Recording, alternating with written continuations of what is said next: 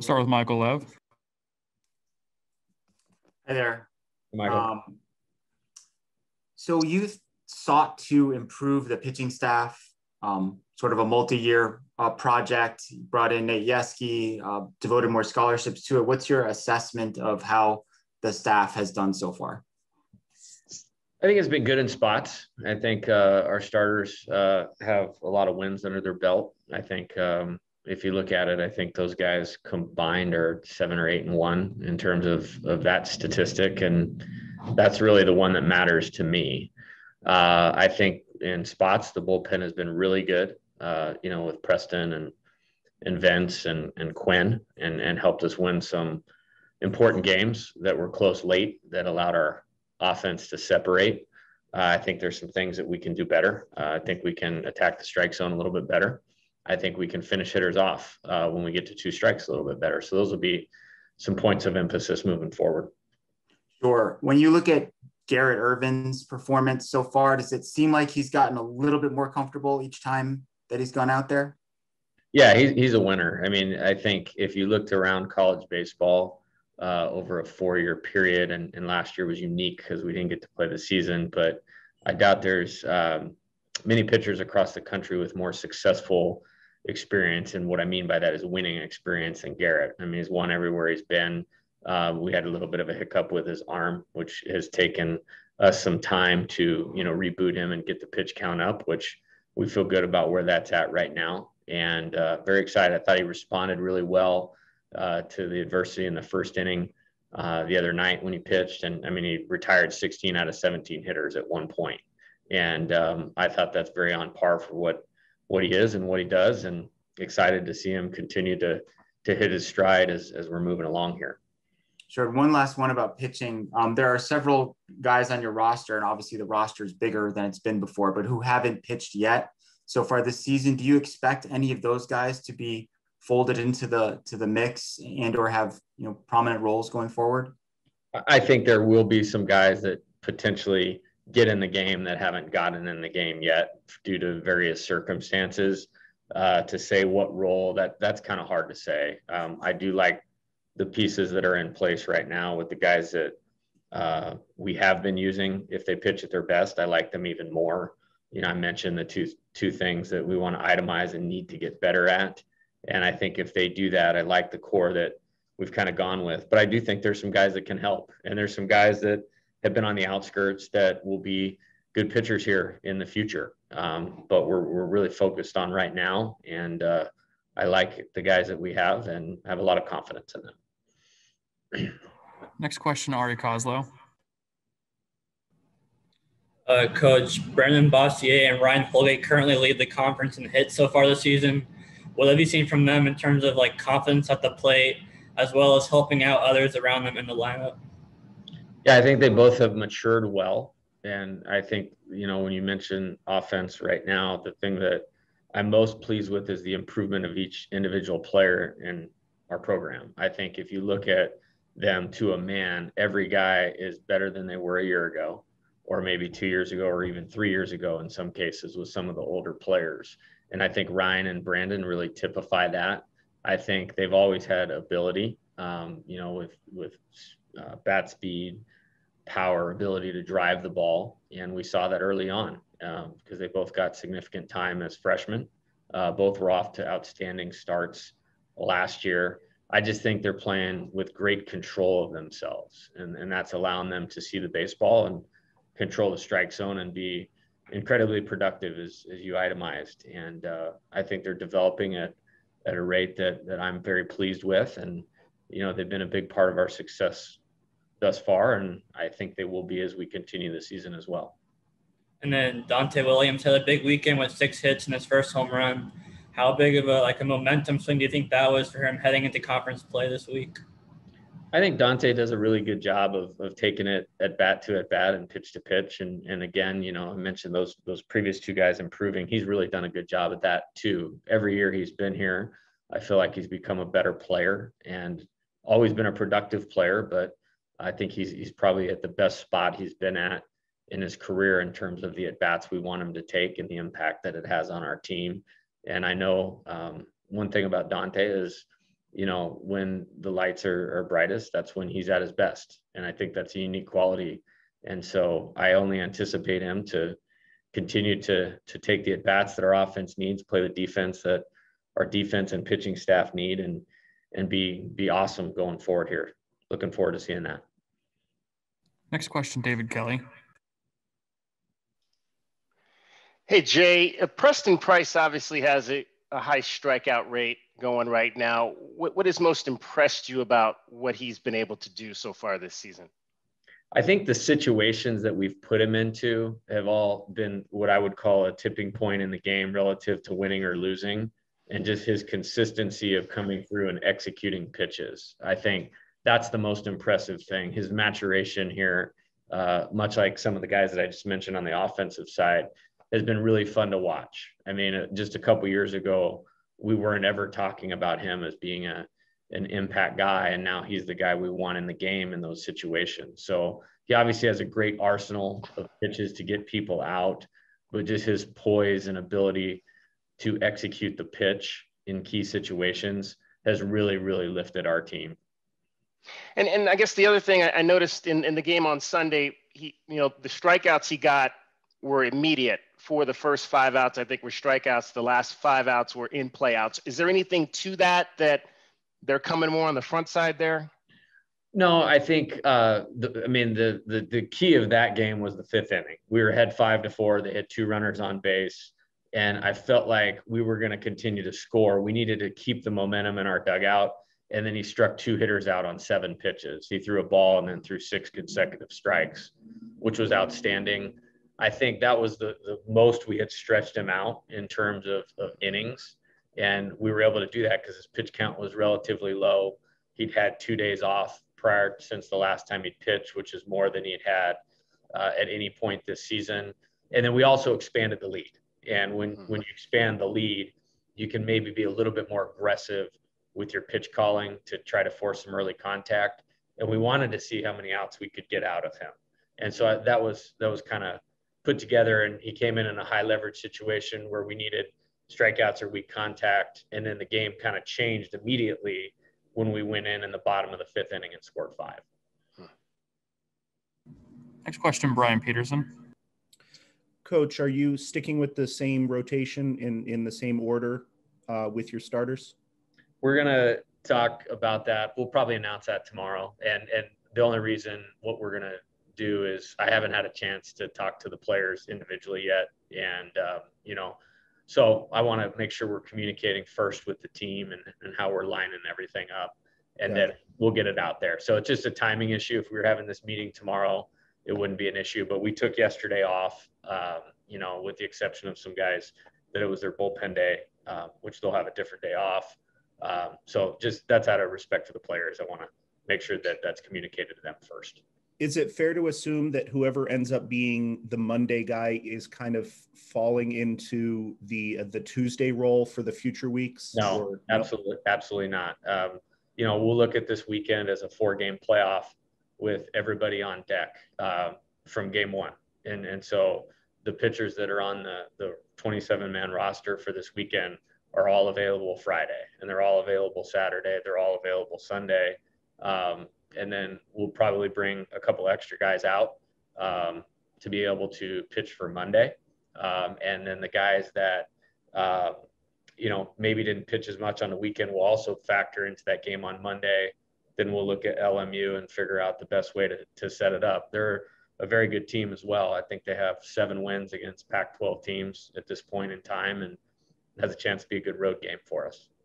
So this will be the fewest number of players you'll have available for a game because you took more to Frisco than 27, correct? Yeah, the Pac-12, you're allowed 27 in Pac-12 games. Okay. Next question, back to Michael Lev. How many of those 27 do you expect to be pitchers? We are still working through that. We have a scrimmage today where we want to see some things. I'd say probably 24, 25 are pretty well decided. And there's 11 pitchers in that grouping, but we're going to make some more decisions in the next couple of days with the travel squad. Sure. Dante Williams has had a couple of near misses on diving plays so far this season. Are you almost surprised at this point when he doesn't make those catches? Well, he's a great center fielder and has really good instincts. And, a lot goes into that. Did we execute the pitch where it was meant to be, hit? Or are they throwing the ball where we're playing?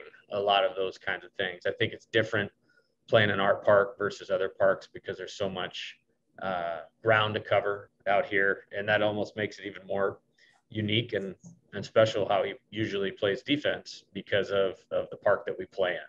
So great center fielder. And, so yeah, maybe a little bit.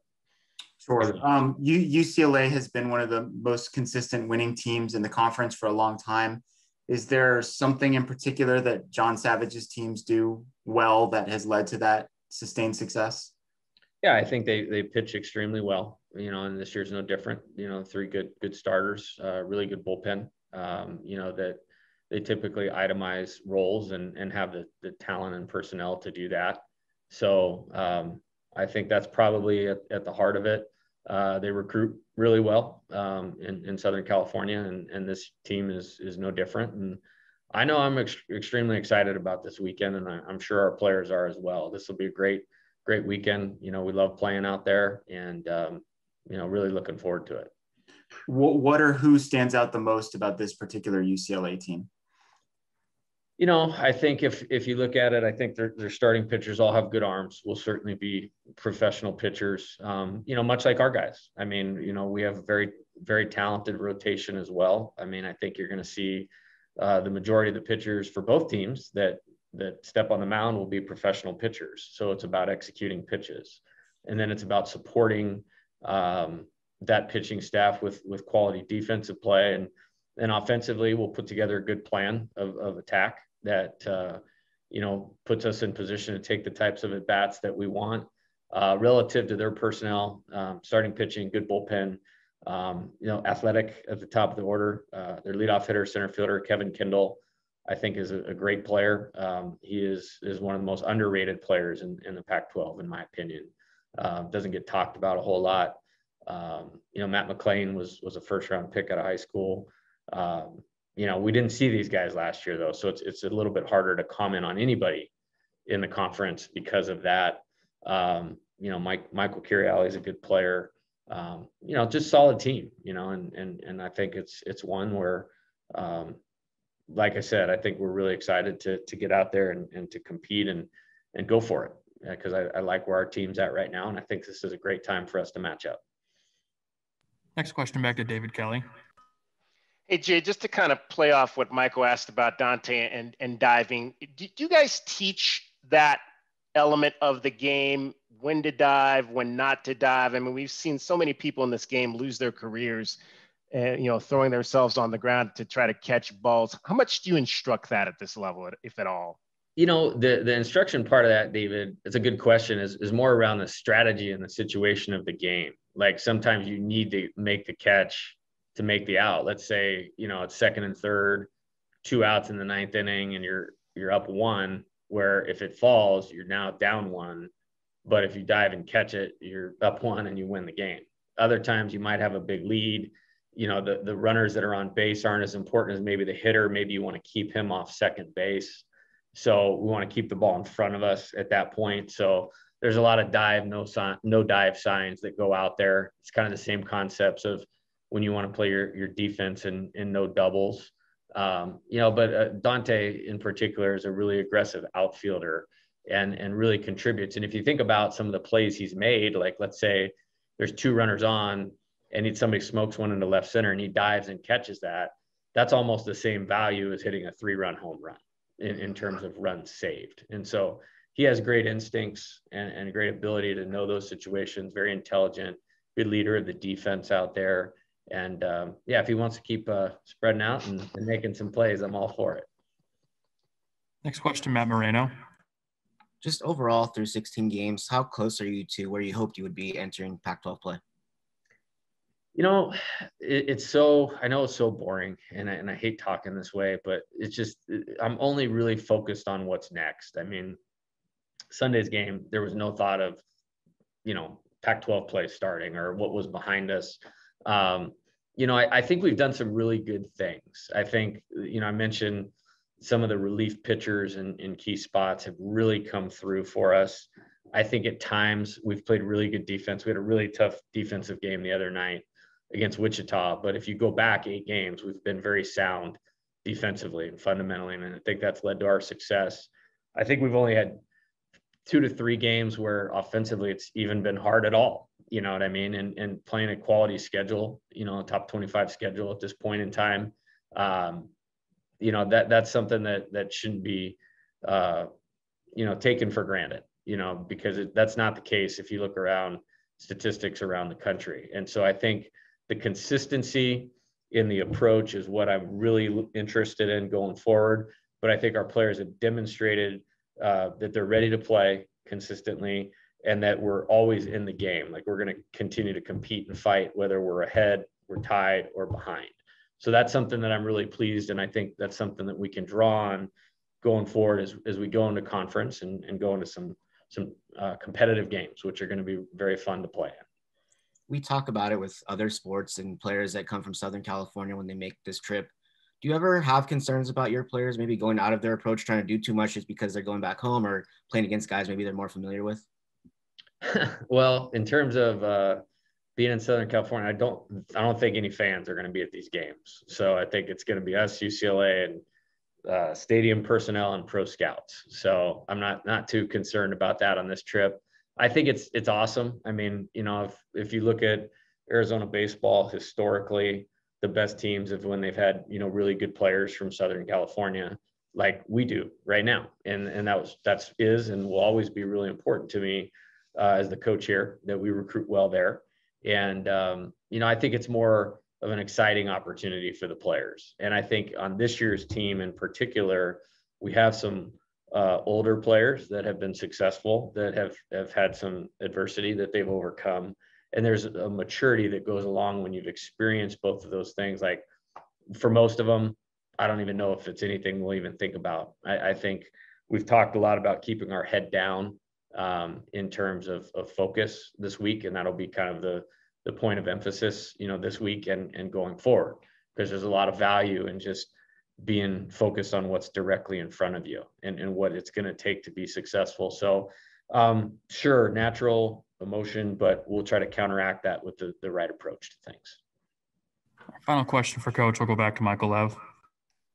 UCLA has a good record. They're ranked and not ranked as high as they were at the start of the season, but they have lost a couple series to San Francisco and Cal Poly. Like, all due respect to those teams, I'm sure they're good, but those are unexpected results. And there's been a lot of that in college baseball so far this season. Do you think there's any particular reason that we've seen more unpredictability across the sport, or maybe many reasons? Well, I think the nature of baseball in itself is just different than basketball and football. And those are the 2 sports that probably get more attention than college baseball. But I think talent in those 2 sports is really going to usually be the separator in terms of who's going to win and who's going to lose. Baseball, you have one player, the pitcher, that has so much control over the game that the rest of your team can play an outstanding game. But if that one guy does not, then you're already at a competitive disadvantage. The game of baseball in itself is designed around the pitcher to be successful. I mean, it's a 17-inch plate. Think about if it was only like a 10 or an 8-inch plate, the game would change. They'd be longer and it would probably flip towards the offense. So I just think the nature of baseball is different. And I think that's hard for a lot of people to get their head around, like that you're going to see, games that maybe the team that's not quite as talented will win if that one pitcher really stands out, or if the other team just plays better. So, we really just try to focus on the play. Again, very boring answer, but over time, I think that will lend us to be successful, continue to be competitive, continue to be fundamental, and be very consistent in how we roll those things out. So, with our talent, we end up on the right side of things more often than not. Great. Thank you, Coach. All right, guys. All right. Questions for Garrett Irvin, please raise your hand.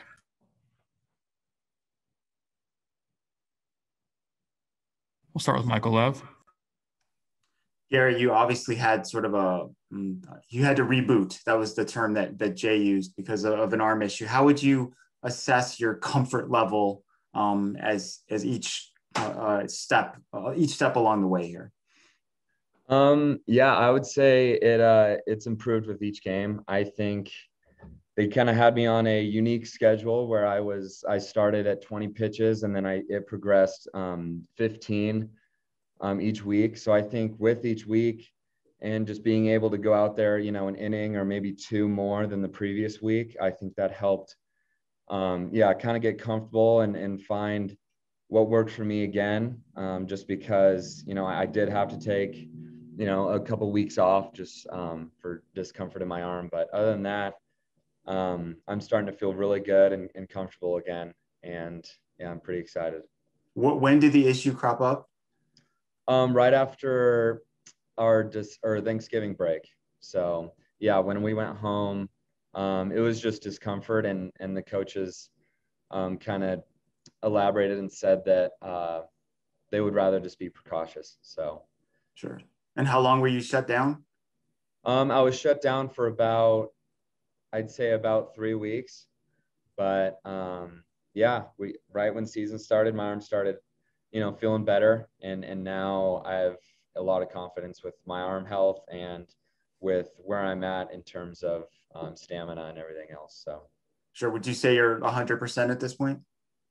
Yeah, I would say I'm pretty much at 100%. I'm ready to go.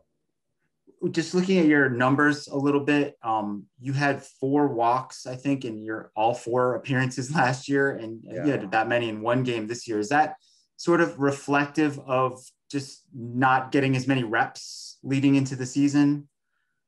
I would just say, I don't think I would use that as an excuse. I think just this year, I think it's just my mental headspace. I think it was just getting comfortable back on the mound. And early on, I think, as my pitch count and my, how comfortable I am on the mound has progressed, I think my walks have gone down a little bit each game. So I try not to focus on it too much, but I have noticed that, I'm walking, a lot more guys than I'm used to. So I think as I get more comfortable and as I, get more pitches under my belt each game, I think those will go down.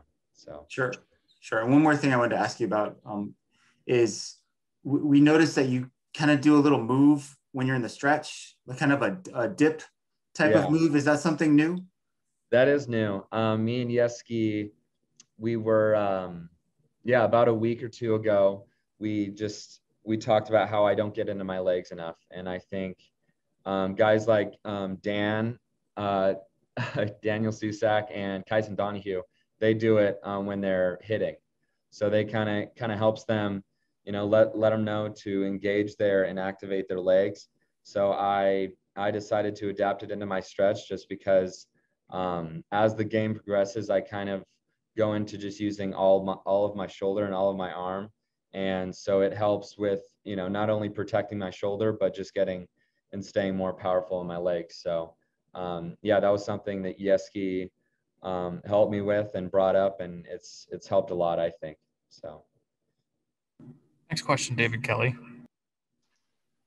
Hey Garrett, are you still under a pitch count at this point? Yes, I think I'm pretty much even with all the other starters right now. I think I'm about, I'd say I'm about 110 pitches now. So each week, I think I was at 90 this last weekend. So I should be at about 100 or maybe a little bit more, but so I'll be enough to go, hopefully 6, 7, or 8 this next week. And just how did you assess kind of this last outing and how you felt out there, going, into the 6th for the first time? Yeah.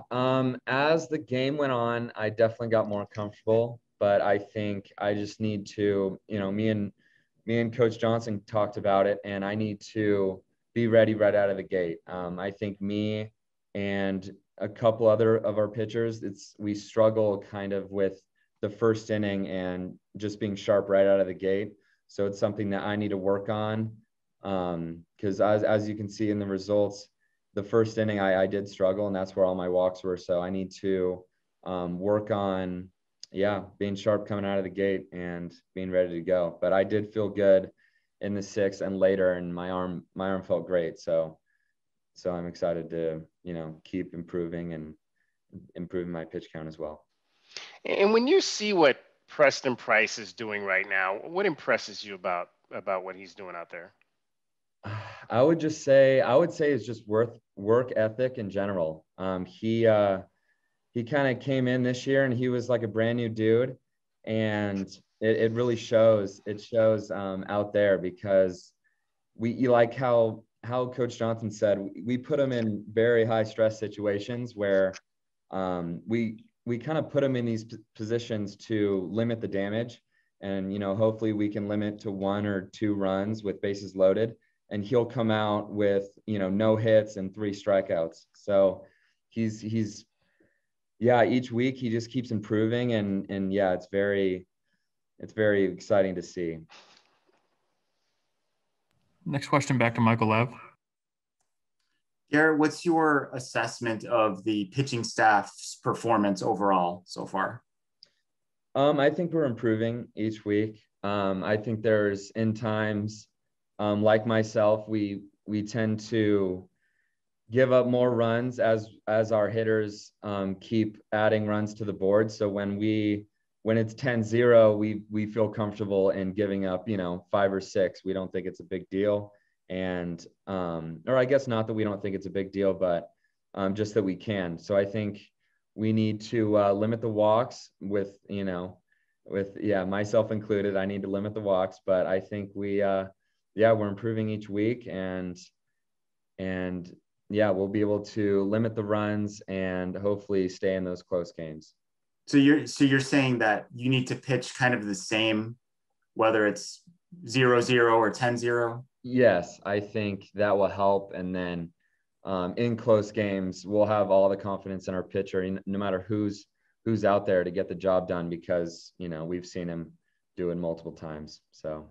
Sure. This is your first time playing a Pac-12 series. Is this kind of something that you were looking forward to? Yeah, obviously you didn't get to do it last year. Yes, 100%. Obviously last year, this time last year was when our season got canceled, and that was right before Oregon State. So we were all very excited, especially myself and the other transfers and freshmen, that, we're getting ready to play Pac-12 baseball. So this week's, very important to us. And it's more of, it puts it into perspective, because, we can't take anything for granted. So we're very excited to just play any Pac-12 team at this point, but especially UCLA. So did you have any Division I offers or opportunities coming out of high school? I did. I had UC Riverside. But other than that, it was pretty much between UC Riverside and Point Loma, and I felt that Point Loma was the better fit for me. So sure. Did you have like a dream school when you were in high school that you were aspiring to get to? Some could say that it could be, a school. I guess no, not really. I think just any high caliber baseball. I was excited to get out of California, because obviously, everyone loves there and everyone wants to live there, but I kind of wanted to experience something else. So, but I don't think any school in particular. I think, I was my dream school, but I could say that, Arizona, I remember coming to Tucson a few times, and just the whole atmosphere here. So you could say Arizona in there. Sure. I saw an old bio of yours from Point Loma, and you listed the Angels as your favorite baseball team, and Darren Erstad as your favorite player. Is that accurate? That's accurate. Okay. But Darren Erstad, when he was in his prime, you were like 1 or 2 years old. So can you explain how Darren Erstad is your favorite player? Well, I'm an Angels fan. So with, the 2002 World Series being the only World Series they were a part of, I remember my dad bought me a DVD of the whole year of 2002. It was all the highlights. And I used to just watch it over and over in the car whenever we were on long drives or anything like that. So I'd watch all of his highlights, and I just thought yeah, that, obviously that's one of their only highlights was the 2002 World Series. So I just kept rewatching that. And then that's when I decided that he was my favorite player. Did you get a chance to meet him when you guys played Nebraska last year? No, not personally, but I remember, yeah, it was very exciting just to be on the same field as him, with seeing him. And then I think my dad at one point ended up playing golf with him, but yeah, other than that, I haven't been able to personally meet him. Are there any more questions for Garrett Irvin? All right. Thank you, Garrett. Thank you.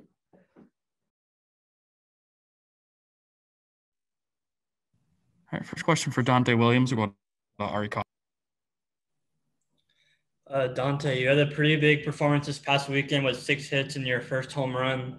How big of a momentum booster would you say that was for you? And where would you say your confidence level is at heading into conference play? It's always good to, perform well and stuff like that. But I'm just excited to go on the road and, start conference play with the team and stuff like that. And getting a win like that Sunday was huge for us. I feel like rather than talking about my confidence, it's all of ours on the pitching staff, offensively and everything like that. So I feel like everybody going into UCLA, where energy's high, confidence is at a high level, so we're ready to go. Next question, David Kelly.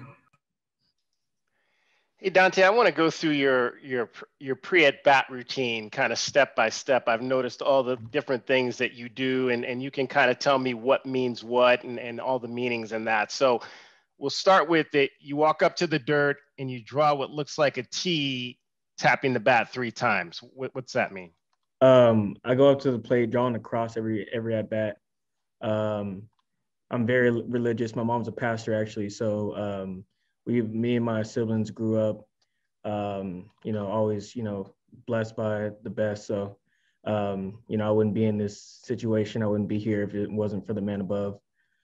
So I draw a cross and tap it 3 times. I just do everything in threes, kind of. That's just something that, I've done, and I just stuck with from there. Now, is there a reason you draw it with the knob and not the barrel? No reason. Just Okay. kind of with the knob is easier. It's a little bit smaller, so. So now after that, after you're writing and doing your cross, there's a little hip twist before you walk into the batter's box. Yeah, just kind of like I think Gary mentioned, just kind of engaging your legs and your hips and stuff like that. So just kind of a little friendly reminder. When I get in the box, use my lower half and just swinging my legs. Then you dig your plant spot at the back of the batter's box, skip to the front with the kick. Mm-hmm. That's funny. You guys recognize this. Yeah, it's just something like, that's my pre-at-bat routine, and something that just gets me locked in and, gets my breathing going in the right spot in my headspace, ready to go before, I get in there and compete. And then lastly, the deep look at the bat, tap 4 times with your left hand. Yep. Just kind of, again, just a breathing exercise and resetting my breath and getting my head focused on, whether it's a bad pitch before, just kind of resetting myself every time. When did all that start, and how long have you been doing that? I would probably say since I've been here. I mean, we preach, just being in a good headspace and being able to, throw away previous at bats or things that don't go right, just staying in the moment, being able to breathe. So I've taken that and made that a part of my game. And I think I've been doing a good job on, keeping the game slow and focusing on, my breath and stuff. It's a hard game. So being able to stay mentally locked in and tough like that, you can set you over the bar a little bit. And lastly, on this topic, did you do all of them together at once? Did you kind of add pieces, and do you anticipate maybe there would be anything else you would add to it in the future? No, I think it's just kind of slowly started adding stuff on here and there, but just whatever feels good, whatever I feel like, feels good. And, I just roll with it. I don't know. That's it. That's all I can say. Next question, Michael Lev. Dante, you've had some near misses with diving catches so far this season. Would you say that you expect to make those most of the time? Yes, 100%. I expect to make every play in the outfield. That's just my competitive nature. I feel like I let my team down, my pitcher down when I don't, make plays like that. So, I always beat myself up about the plays I haven't made and stuff. So, yeah, I do expect to make every play out there in outfield. The two that I can recall, I think the first one might have been like the first game of the season or the first series. It was kind of I guess that would be to your left. And then the one the other day was you're coming forward. Is there any difference technique-wise between those two, or? No, I mean, dive in different ways. You feel like timing and everything is still the same, just closing out on the ball. But no, I feel like, if it touches your glove, you should catch it. So that's it. That's all I could. There's no excuse why I dropped it or anything like that. I just feel like I should have caught both of those balls. Sure. Were those both cases where the you had it in your glove and then it was the impact of hitting the ground is what caused it to pop out? Probably so. I honestly, in the moment, I can't really, if I watch a video, it probably look like that. But in the moment, that's the last thing on my mind when that happens. Sure. And Jay said there's such a thing as a dive or no dive sign that you'll get from the dugout. Yeah. When you get the no dive sign, are you like bummed out about it? It's just all about knowing the situation. Sometimes and how the ball comes off the bat. If it's a high fly ball and we're in a no dives and it's kind of like the ball that's not going to get past you, it's just going to bounce and just stay there. There is an instant where we might dive on that just because we know it's not going to get past us. So it's just all about the situation and stuff. And yeah, we're going to listen to our coaches with the no dive and dive signs. So we just got to be cautious about that. Next question back to David Kelly. It just kind of follow on that, the diving. Dante, do you ever have any apprehension? Obviously that's a dangerous thing to do. I've seen a lot of guys go to the disabled list, diving for baseball. So what apprehension do you have in your mind when you're in that situation about whether or not you should dive for a ball? None at all. I just, like when I'm out there on the field, I just give it my all. I just try to make every play. So when I see a dive situation, I don't think about if I should dive, if I don't dive, or if I'm going to hurt myself or not. I'm just kind of, laying it all on the line. And I could tell you that's what every player in the outfield, every player in the infield, they give you whatever they have. So that's the last thing on my mind when I'm trying to make a play for our team. Have you ever had any instruction along the way from any of your coaches on how to technically dive to protect yourself? Is that anything that youth league instructors are doing now to kind of teach kids? Honestly, I don't know. I couldn't tell you. I couldn't answer that question because I don't think growing up, I've never been really taught how to dive. I feel like you either know how to dive or you don't. It's really hard to teach somebody how to dive. So I feel like you either have it or you don't. Next question back to Michael Lev. I know that Jay always preaches that every game is the same, every game is the Super Bowl, but is there something different about Pac-12 play that gets your juices flowing maybe a little bit more? I would just say, I'd have to agree with everything he's saying. I don't think there's anything that changes when it comes to Pac-12. Every game is treated as the same. Each loss, each win can count as, something great. So when it comes to Pac-12 play and stuff like that, yeah, it's, we're shooting for winning a conference title and stuff like that. But at the end of the day, it's, it's one game at a time, and it's being able to stay in the moment and, do whatever we have to do to perform that given pitch. So yeah, it's exciting to play UCLA and stuff like that, but this Air Force and UCLA, there's nothing different between them. Sure. The last time you played UCLA was 2 years ago.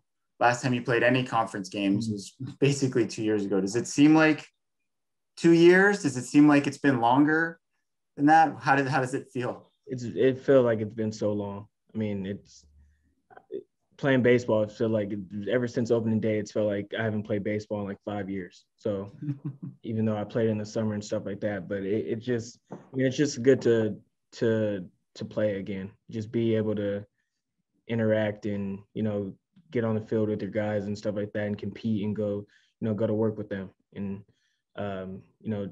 seeing the competitive spirits and bloods that come out on the field, and it's just a different kind of feel when we're playing. Next question, Ari Kozlow. Dante, Brandon Bossier, and Ryan Holgate currently lead the conference in hits. What have you seen from them this year in terms of confidence at the plate, as well as helping out the others in the lineup around them?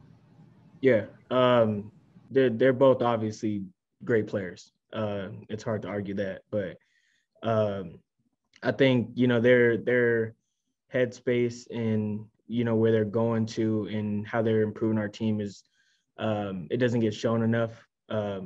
These guys, Boss and Holgate, they on a daily basis just kind of we talk in the dugout in between at bats, failures and stuff like that. Just kind of keep your head up, your dog and stuff like. We're just nasty. So go out there and be relaxed and be you. Don't worry about anything else. Don't worry about the external things and this and that. But it's just focus on the task at hand and get what you have to get done. We got your back and stuff like that. So those are some characteristics that you can't really teach in leaders. So shout outs to them. Are there any more questions for Dante?